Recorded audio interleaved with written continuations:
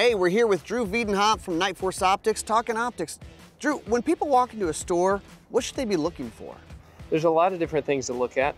The first one is going to be configuration. So you'll notice whenever you see a scope like this Nightforce ATEC R, there are some numbers associated with it. This particular one is a 5 to 25 by 56 f1. Okay. Usually the first number is the lowest magnification. The second number is the highest. So bottoms out at 5, goes up to 25 power. That means it magnifies the image that much. Okay. The 56 is the size of the objective lens in millimeters. When we're trying to match a scope to the use, is there a suggested, maybe just magnification? Sure. A lot of folks are looking for magnification. Generally, consumers think more is better. It's not always true. Okay. You have to balance magnification with field of view.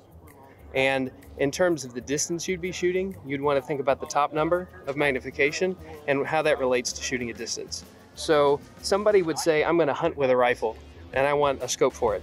5 to 25 is very capable, but it's probably a little bit of overkill for most deer hunters. Right.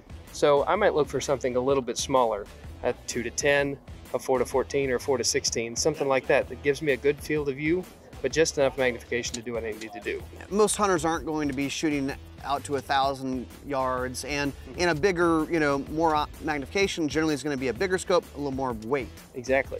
Okay. And it's overkill for a lot of purposes. Okay. So just a couple tips for you when you're shopping for scopes from Nightforce.